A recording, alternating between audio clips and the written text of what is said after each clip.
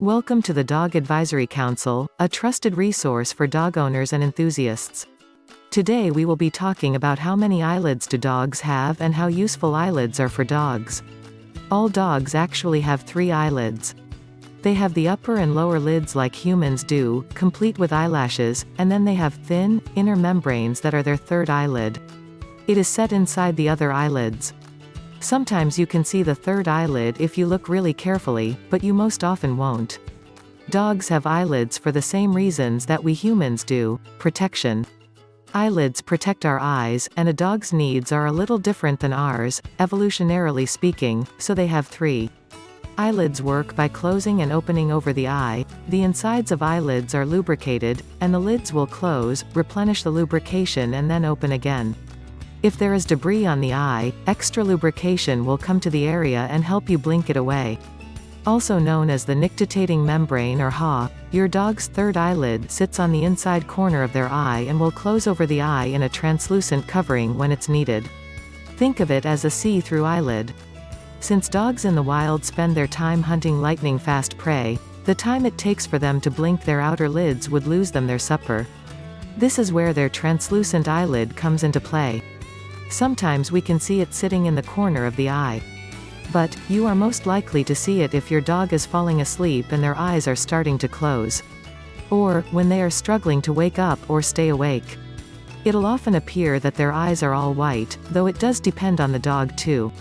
A 3rd eyelid is permanent. While it is common to see a puppy born with a 3rd eyelid, they'll grow into their eyelids and it'll soon go from a large covering over the side of their eye to a corner detail that you may not even be able to see. When a puppy is in its first few weeks, that eyelid may be showing in a really obvious way. More often than not though, it's just a pup who hasn't figured out how to retract this eyelid yet. Since dogs have 3 eyelids per eye to take care of, there are more possible complications to know about with that 3rd eyelid. The main potential problems could be Entropion. This is a fancy term for when a dog's eyelid rolls inward on itself. This is common with golden retrievers, for example. It just means that the edge of the eyelid has gotten caught on a dry patch of the eye and the outer part of it rolled over the edge, trapping it rolled in. This is often resolved by your dog rubbing his eye with his paw to work it out. It often looks like the edge of his eye is rounded out and it may be a bit red with some discharge. This is relatively common and should resolve itself. If you notice it happening a lot though, you may want to talk to your vet about it. Blepharitis. This is when the eyelid itself gets inflamed and it can be very red and itchy for your dog. Usually, the membrane is irritated because it's got some debris trapped in it, and this causes it to swell up a bit. It's often a sign of an allergy in your dog. Sometimes it can even get infected, which means you'll see colored discharge in it, too.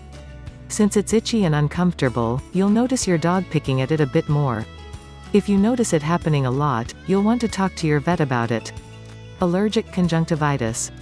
Just like in humans, pink eye is when the membrane on the inside of the eyelid gets infected.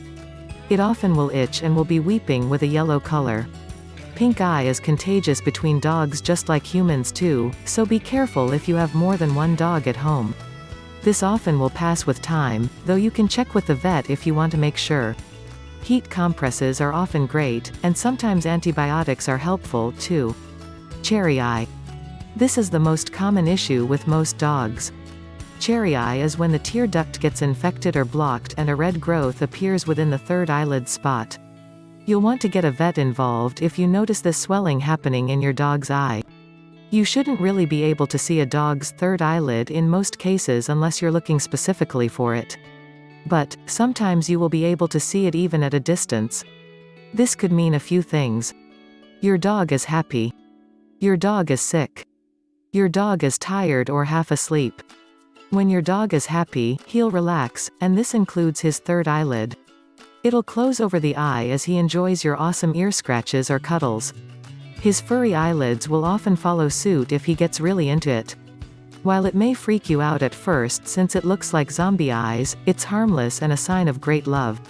If you can see the 3rd eyelid and it looks wrong, this is a sign that he is sick.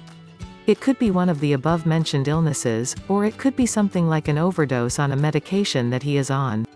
With both illness and potentially an overdose, you'll find other symptoms too. For instance, swelling or weeping in the eye, squinting, or discharge that is colored. If your dog is tired, either about to fall asleep or attempting to wake up when you call him, this is where you may also see him open his eyelids and his third membrane is still receding to the corner of his eyes. If you want to learn what happens if your dog's third eyelid won't retract and how to take care of dog eyelids, click the link in the description below. If the information in this video was useful, please like it and don't forget to subscribe.